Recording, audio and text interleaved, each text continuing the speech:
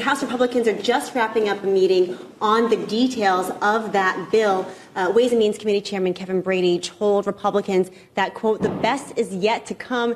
Here's what we know about it so far. It would first make the individual tax cuts permanent. It would also loosen restrictions on retirement savings and allow businesses to write off more of their startup costs. Now, there were two big problems, though, with this bill. The first being that it would make the caps on state and local income tax deductions permanent as well, and that's going to anger Republicans in New York, New Jersey, and even in California.